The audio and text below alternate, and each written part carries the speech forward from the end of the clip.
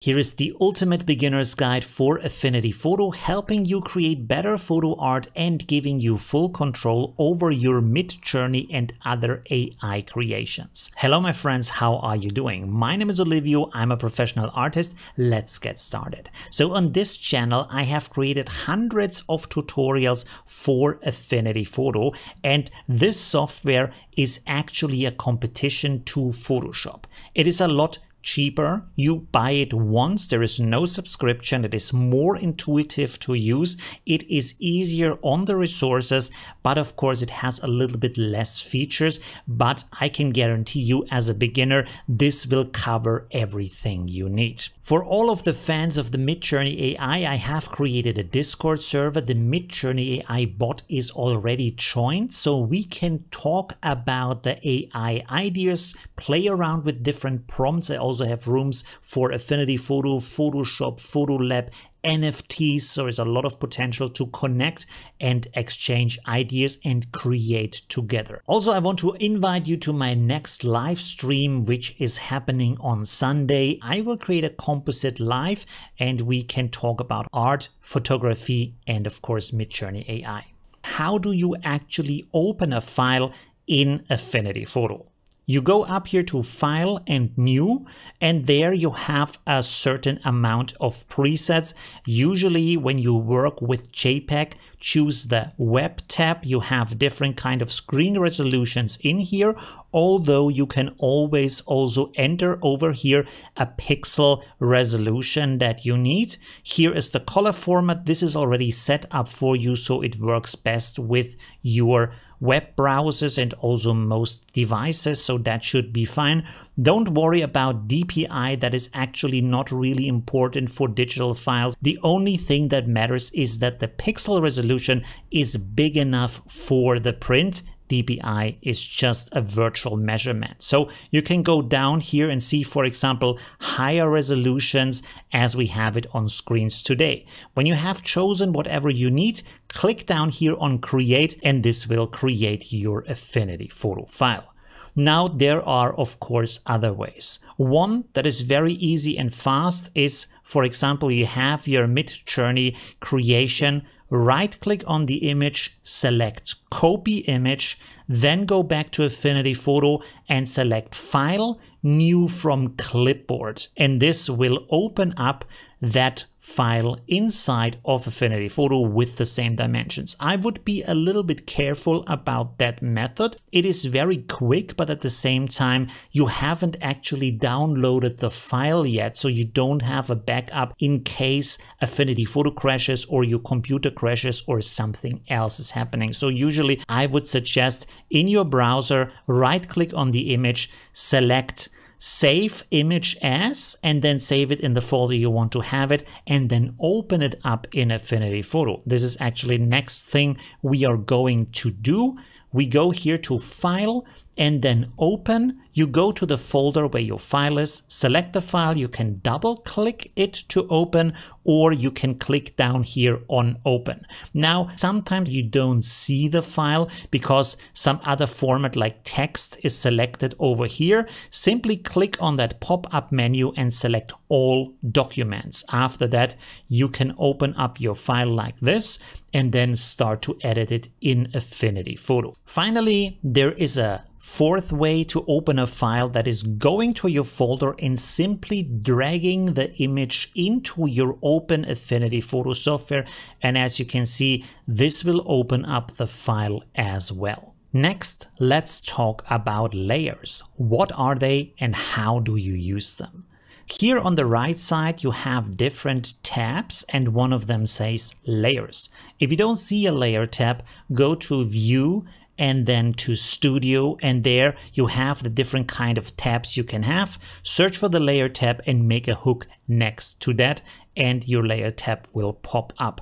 Now, the way to think about layers is in the sense of glass sheets that are lying on top of each other, and you're looking from the top down through them. So when I put another layer, for example here rectangle, on top of this, you can see that now the rectangle layer is on top of my image.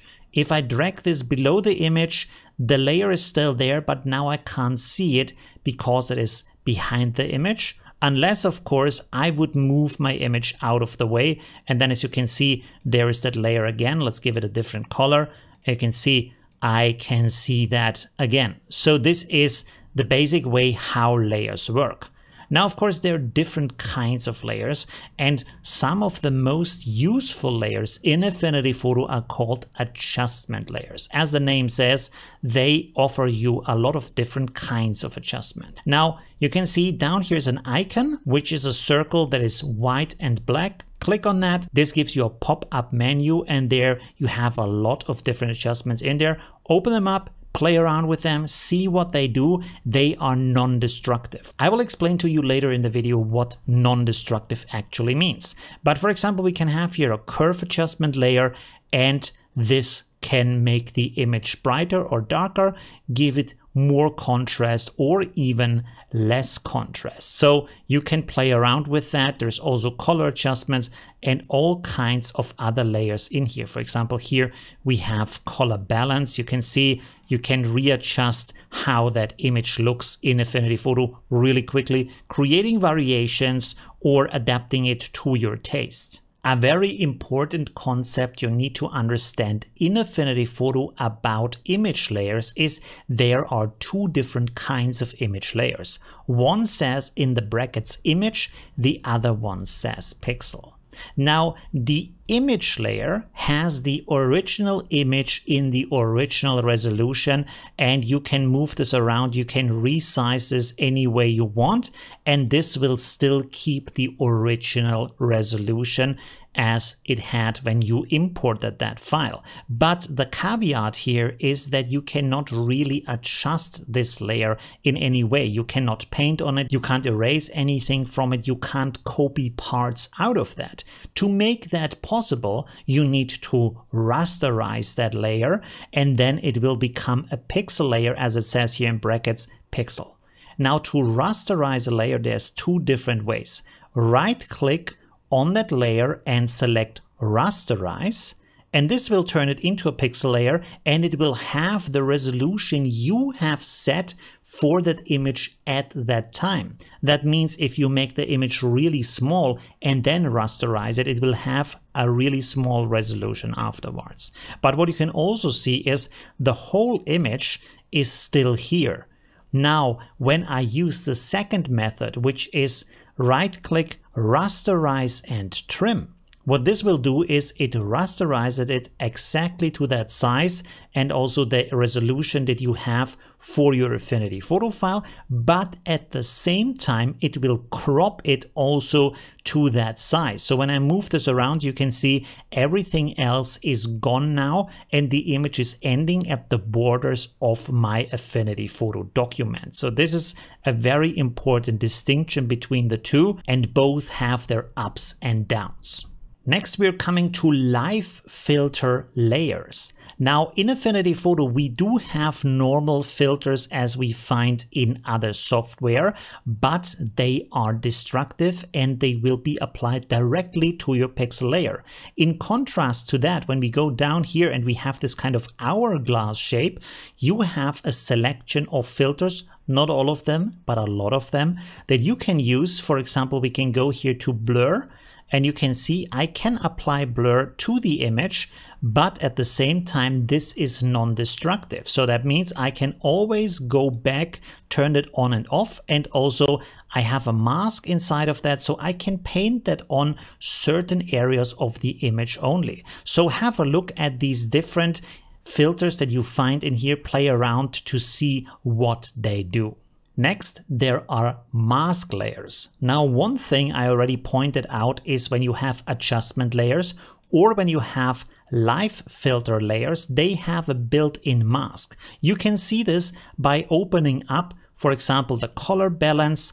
Let's move this slider over here so everything turns from the color. Let's see, like that, for example. And you can see this has a white rectangle in here. So there's a mask, and this means you can use your brush, the normal paint brush, And then when you use black as a color, this will hide the effect, as you can see. So I can remove this from the face if I want to. And when you use white as a color, this will add the effect, as you can see here. So of course you can also use gray values and then only reduce it partially. So with that you can have a nice map over your image depending on how strong you want the effect to be applied. On top of that, we also have masks in Affinity Photo that are independent from the layer. They are mask layers. So when you have this shape down here, which is a rectangle with a dark dot in the middle, and you click on that, this will create a mask layer. Now when I use this, let's use this again with black and a brush, you can see that this part of the image now gets hidden. And this again is non-destructive. I can turn this on and off. The original image is still there. I would highly suggest that you use this method rather than copying parts or cutting parts out of an image, because that way you can always adjust the shape later on or go back to the original image if you need to. Next, let's talk about the difference between clipping layers and child layers. So for that, I will make that image here smaller so we can see the effect better. And I'm going to create a rectangle here on top of that image. Now, when you look over here and I drag my layer onto that image, I get a long blue line or a short blue line, and they have different effects. If I have a long blue line, that means that now that green layer is inside of that image. You can see that it stops at the border of that image because I have now made this a child layer of that image layer. But if I have this as a short line, now this acts as a clipping mask. So you can see when I move the rectangle around, the image is ending at the edges of that layer. So this of course can be very helpful when you want to create different kinds of selections or want to use these images in different ways, for example like that. And again, this is non-destructive. You can always go back to the original. Next, there are also text layers. Now, when you go over here to the text tool, you can either click and this will create a text layer, but usually what I do is click and drag, and this will give you a preview of that font and will show you the size. So by dragging this, you can adjust the size you want to have and then write in that size. So that is a lot easier and faster. After you've written the text, you can go up here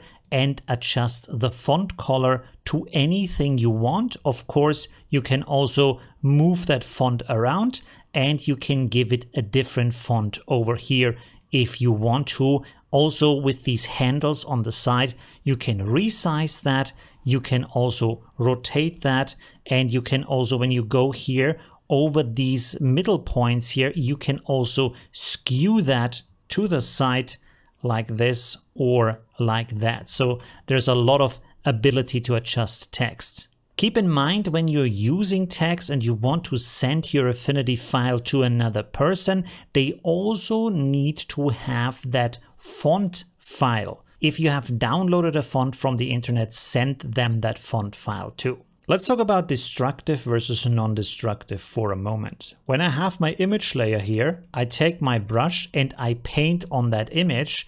This is in the same layer. And this is destructive because it has changed the pixels in the image. You can see I cannot individually move that green brush around.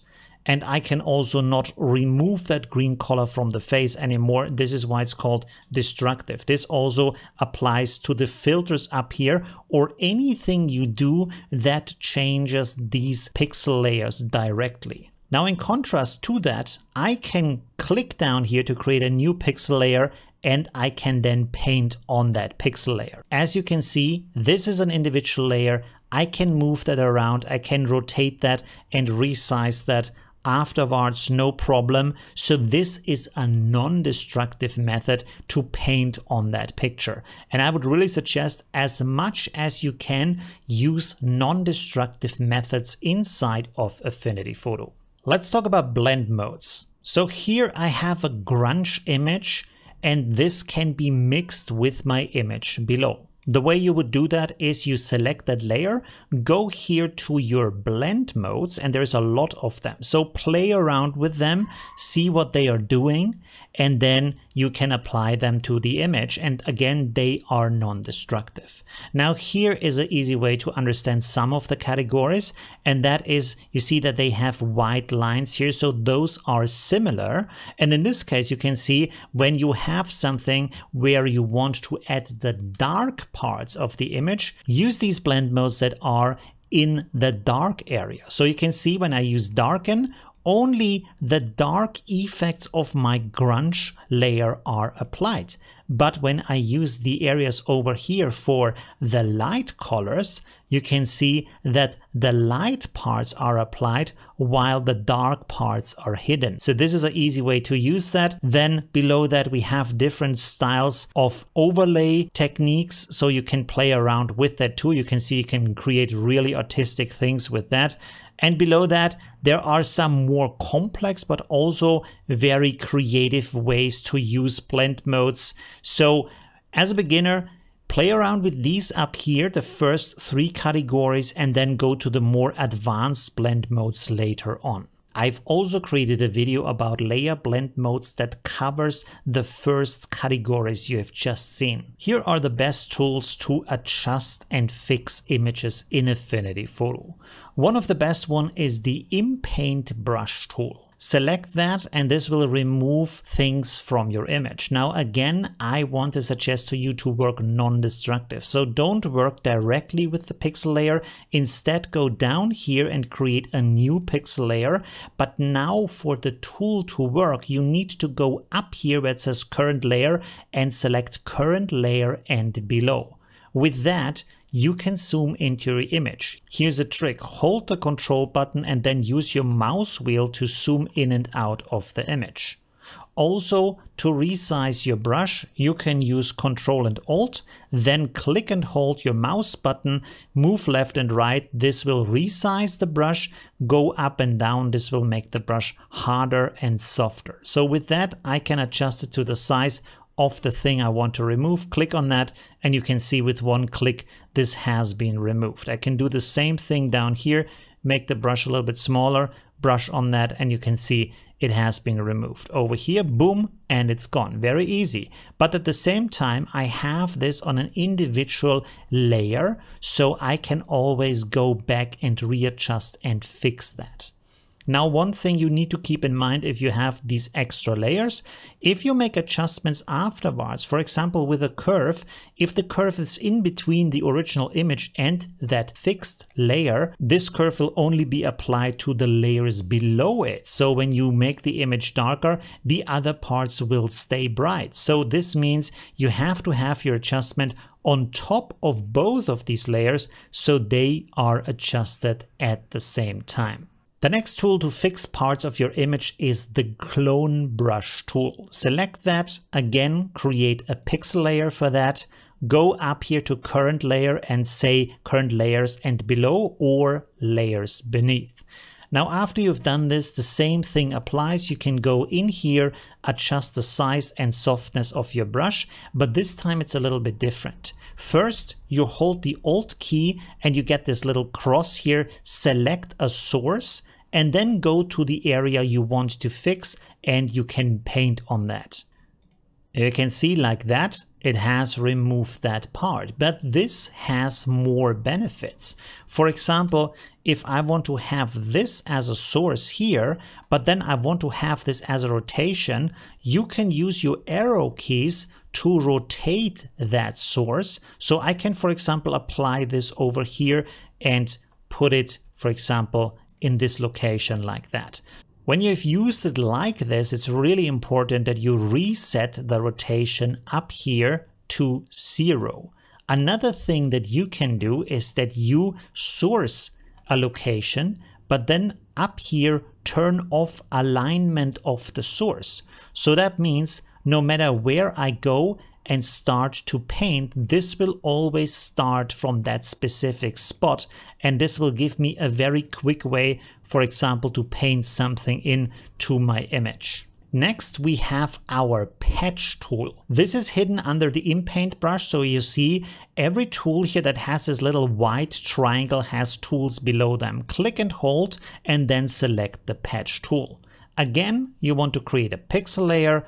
You want to select current layers and below. And this time the way it works is that you circle the area you want to fix, and then you can move your mouse around to select another area that you want to have as the source for fixing that patch. Click and then click again, and this has fixed that area. Next, we have something called the warp tool. It is found down here. There's two tools in here. One is the mesh warp tool, the other the perspective tool. So in this case, we want to select the mesh warp tool, and you can see we have lines here on the outside, but I can zoom into the image. I can double click here, and this will create these little anchor points. I can click over here. It will create another anchor point for me. And you can do this as often as you want. So when I, for example, click again in here, and in here I have now more lines.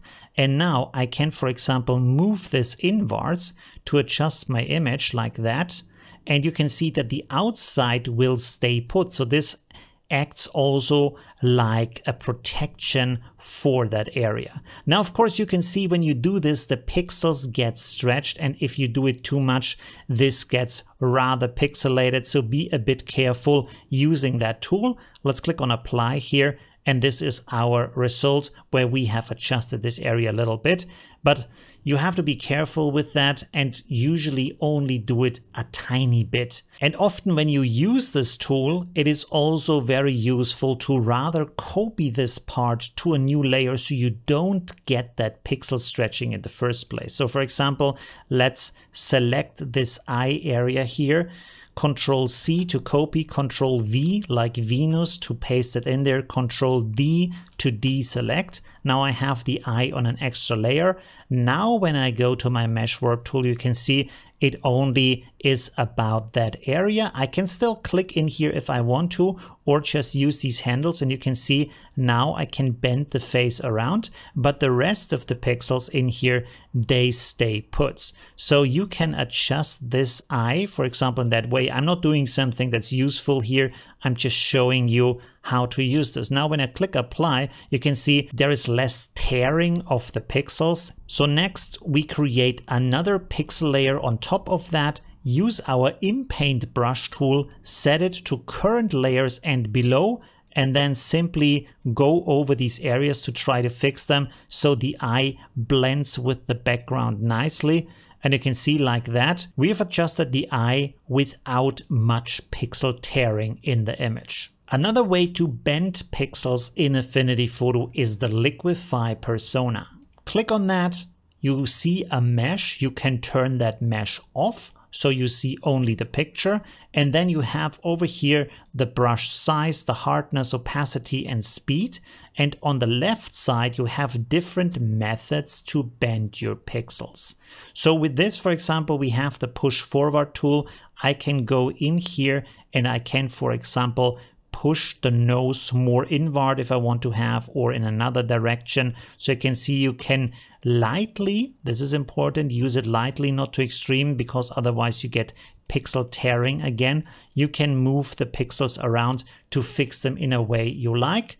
And you also up here have a slider to reconstruct the mesh, so you can go back to the original, or you can go more extreme with what you have done. But you can see in this case, if I go more extreme, I have some pixel tearing down here, over here, and there. If you like your result, go up here to apply. If you don't like it, go to cancel. The Liquify Persona is a destructive method, so if you want to use that, I would always suggest to right click on your image layer and select duplicate, so you use the Liquify tool on a copy of that image rather than on the original image. Here is how to adjust the size of your image.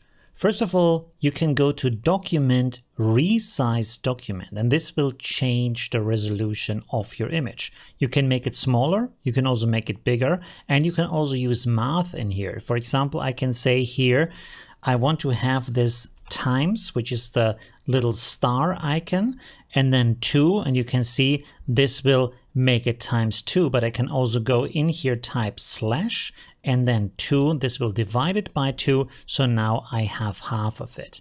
Then you click on resize and this will recalculate the size. Now when you make this bigger, for example ×4, this will give it more pixel, but this is not an AI upscaling tool. So it's only having more pixels. It's called super resolution, where you have a certain anti-aliasing effect on the edges, but it does not have more details. It will not look sharper because of that. Another thing you can do is go up here to document and resize the canvas. Now the difference between the canvas and the document is, if you use a Resize Document, it resizes the canvas and everything in it. If you use Resize Canvas, it only resizes the canvas. So for example, if I use in here ×2 and then I click on resize, you can see that the canvas now is actually 4 times bigger, which of course is, it is 2 times bigger in the width and 2 times bigger in the height. But also you can see the image is still the same size because we only changed the canvas, but not the content of the canvas. Another way to resize your image is of course cropping. In Affinity Photo we have a specific crop tool for that. It has different modes. Right now it is in the mode unconstrained, which means you can use these handles to make them any size, any kind of ratio, any kind of part of the image. But you also have other modes like original ratio, which you can resize, but it will keep that original ratio. You have also custom ratio. You can enter the ratio up here that you want to have. And you also have the mode resample. When you use that and you crop the image, it will have the same resolution afterwards. So this actually will basically upsample it to a higher resolution. But as I said, this will not give it more detail. It just, as you can see here, has the same pixel resolution as the original had. Another benefit of the crop tool is when you click on the cogwheel over here, there is different presets in here, for example, for different ratios. If you want to use it for Instagram, for example, 1:1 is good. Also 4:3 is a good choice. Now, if you want to rotate this to have 3:4, there's a rotate button up here. Now it's 3:4 and you can just put this anywhere you want, or you can resize this any way you want. Another thing you can do with the crop tool is that you can hold Control, click and drag, and you can see we get a ruler in here. This is for straightening the images. So you can see when I go up here, afterwards it's going to rotate it. So this is a horizontal line afterwards. If you don't want to crop, simply click on Cancel. If you want to crop, click on Apply. There's one more way to change the size of the image, that is going to File, Export, and here in the dialog for JPEG, PNG, GIF and other formats, you have the size and you can change the size in here without having to change the document or canvas size beforehand. So this makes it a bit easier to export it in different sizes without having to change your Affinity Photo file. Now let's talk about how to save or export that image. When you save it, it will be saved as an Affinity Photo file with all the layers. We have 2 options in here. One is Save and the other one is Save As.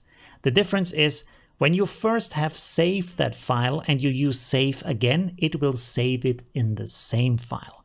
When you choose Save As, it will save it into a new file. This is very helpful when you want to create versions or backups. So for example, when you want to try out different things, make a copy of the file so you have your different versions separated into different files. For exporting, you go to File and down here Export. And here you have different file types. Usually for the internet, you would use JPEG or you would use PNG. In both cases, you can select the size of that file. You can make it bigger if you want to. It will do a little bit of upscaling, but it's not AI upscaling. It's just making the image bigger. You can also make it smaller in here for the export. For example, if you want to send it in an email or use it on your website, a smaller size often is useful. Then you have presets for quality. I would usually always go with high quality, which will set it to 85. And then the whole area of the document is usually preferable. You see here an estimate of the file size and you simply click here on export.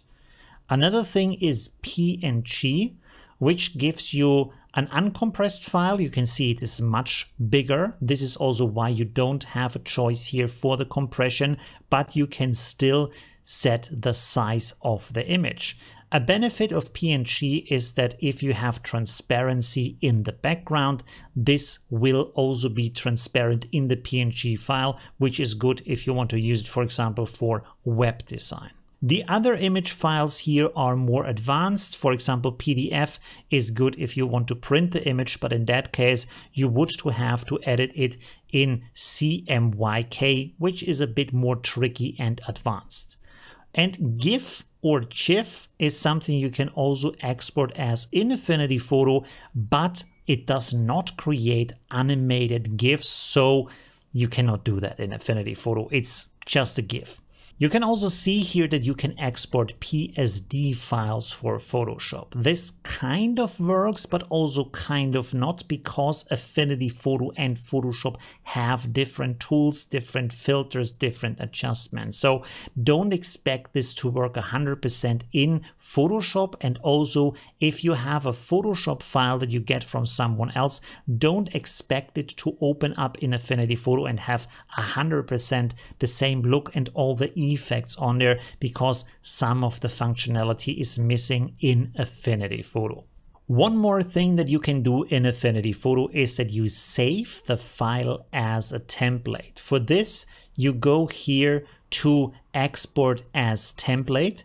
What this will do is that it saves it in an Affinity Photo type file, but the file ending now is .af template. You can use this to save it into a folder of your choice, and then afterwards, when you go to the File New dialog, you have templates over here and you can add that folder so that you have your custom templates. So if you create a lot of files that are using the same ratio, the same font, the same setup, these kind of master files will make your work a lot easier. Now let's talk about the shortcomings of Affinity Photo, because of course for that price it can't do everything. One thing I don't like in Affinity Photo is the developer persona. This is meant for raw development, but it is very bare bones and the way it works is not very precise. So I would suggest for that to use other software like DxO Photolab or Lightroom to adjust your raw photos before you bring them for artistic work into Affinity Photo. Another thing I don't like in Affinity Photo is the macro recorder. You can do it in a very basic way, in a complex way that also doesn't really allow you to adjust the recording afterwards. So it works a little bit, but not really. This also has, of course, implications for batch processing, because the macro recording is so complex and limited. Creating batches from the macro is kind of limited too. Affinity Photo doesn't really have native artboards, which means that you would have multiple areas in here with different ratios that you can adjust at the same time. However, I will link a file below that video that has artboards in there and that you can use in Affinity Photo to create as many artboards as you want and in any ratio you desire. And as I have already pointed out, using Photoshop files in Affinity Photo is a bit limited and also kind of dangerous, because if you save over that Photoshop file, it might destroy the effects of the original file and that not work as you expect in Photoshop.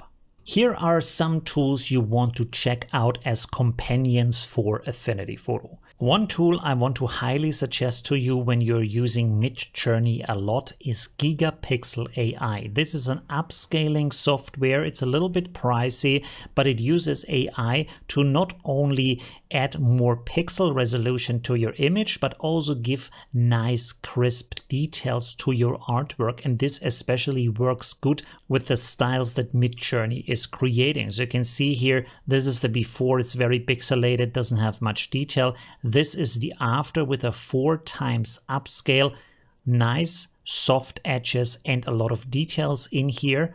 And one of the biggest benefits I see with this is that MidJourney is changing the details of the image when max upscaling, but Gigapixel AI is keeping the details the same, but making them richer and giving you more resolution at the same time, even much higher resolution than MidJourney can provide at the moment. Personally, I often use DxO Photolab for my raw development. It is fantastic, very easy to use, very intuitive, but maybe a bit pricey. Then we have Nik Collection, a collection also by DxO that has very, very beautiful plugins that create analog looking photo effects for classic cameras, classic film types in color, in black and white. It also has a beautiful plugin for perspective adjustment, for sharpening, for printing, and also sharpening for web use. And a plugin called Viveza, which is very amazing for adjusting light and contrast, so you can basically relight the scene in a very beautiful way. Also, I want to suggest to you Adobe Lightroom Classic, which is extremely powerful, very fast, very intuitive, and when you have to adjust a lot of photos, like hundreds of them, Lightroom is a very good and quick choice. If you want to save some money, look at Luminar AI, which is similar than Lightroom, but it has some AI features and can create beautiful popping images that are especially good for Instagram and other social media sites. Also, it has AI that will help you improve the look of a face, apply digital makeup, replace a sky, and use new ambient light for the scene. And finally, if you are into digital painting, I really want to suggest Krita to you, which is a very capable and also free software for digital painting and digital art. That's it for today. Thanks for watching and check out my other videos. If you enjoyed this video, please leave a like and see you soon. Bye.